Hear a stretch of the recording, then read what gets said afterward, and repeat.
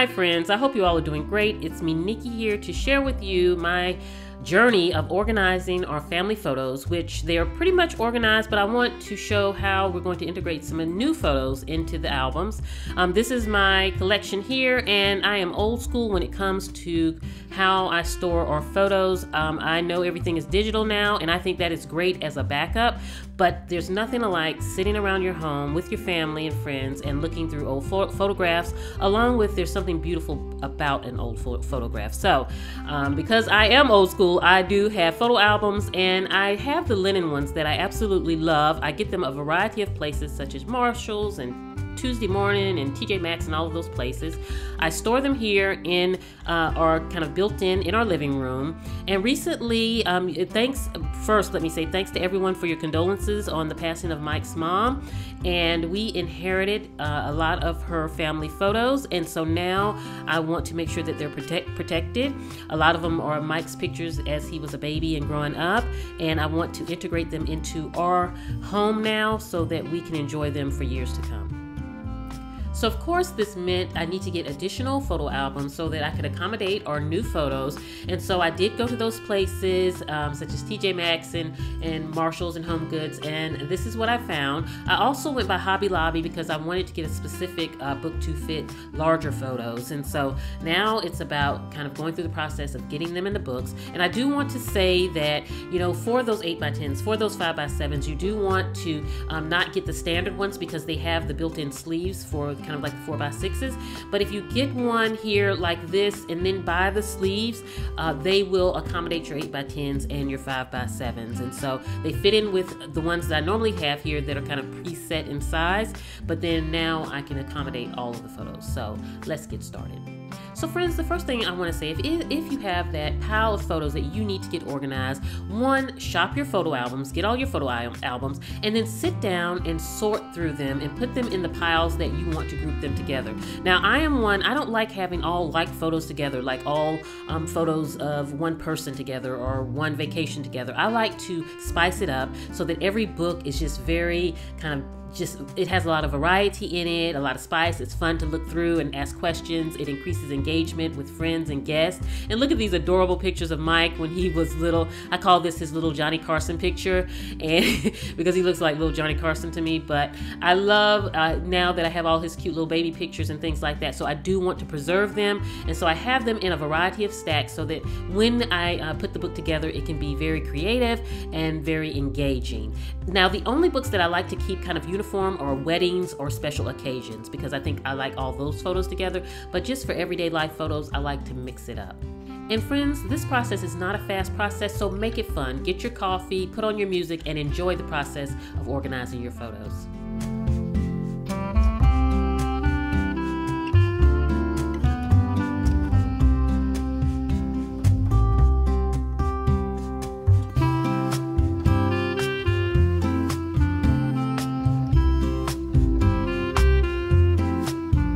So friends, just a few tips. So one, I like doubling up on photos when I can so that it gives the maximized space with my book. And then it's just a neat look to kind of turn the photos to the side.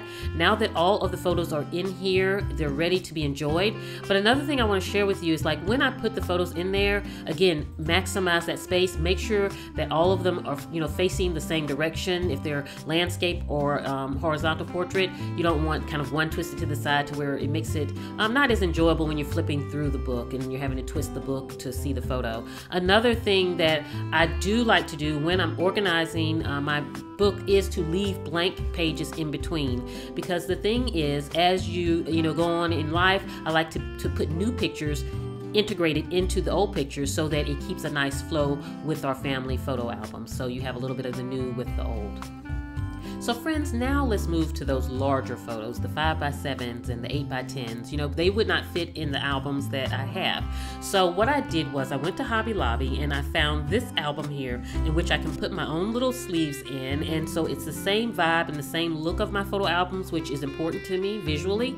But then I can buy inserts so that I can, get as many as I need to complete the album, along with it just makes it still enjoyable when everyone flips through the albums. And I love the fact that I can kind of buy as many as I need to complete the book. And what is key is that they're acid free.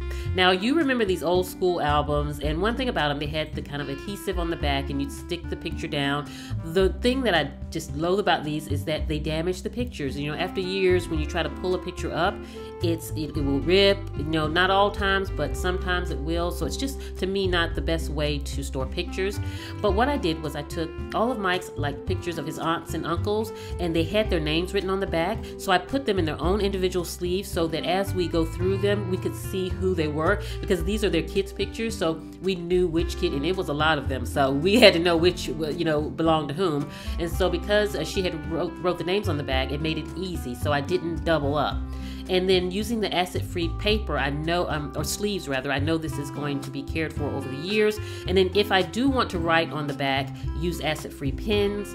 And when you go to pull up any pictures off of old albums and you feel like the picture is going to rip, I advise you not to pull it up, to just leave it on there and just cut the whole board with the picture out and put it in a new sleeve. That's what I do, because it's more important for me to maintain the photo than to get it off of that board. But then when I did get it off the board, they curled a little bit, and so when I put them in the sleeve and closed the albums, they were fine.